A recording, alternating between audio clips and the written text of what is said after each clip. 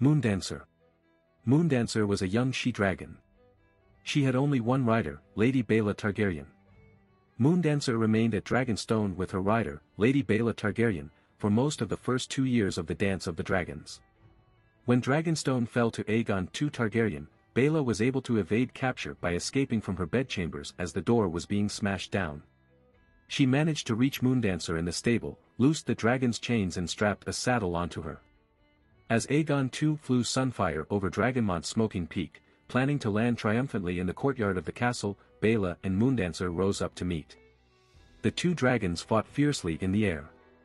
The younger, smaller Moondancer was far more nimble than the half-crippled Sunfire, and she managed to evade his flames, jaws, and claws for a time, while at the same time wounding Sunfire heavily on his back and malformed wing. Moondancer was blinded and a blast of Sunfire's flames hit her directly in the eyes. Despite the fire, Moondancer advanced on Sunfire, slamming into him and falling to the ground with him.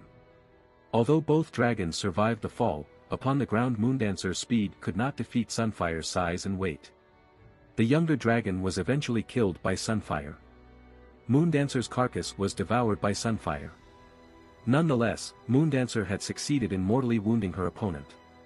Sunfire died in the last month of the year from wounds received during the battle. Appearance.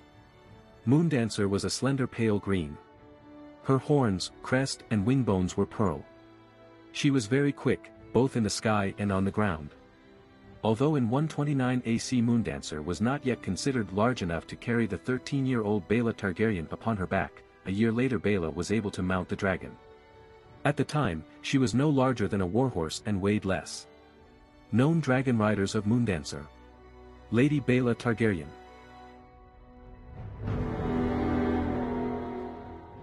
If you like this content, don't forget to like and subscribe. See you later, bye bye.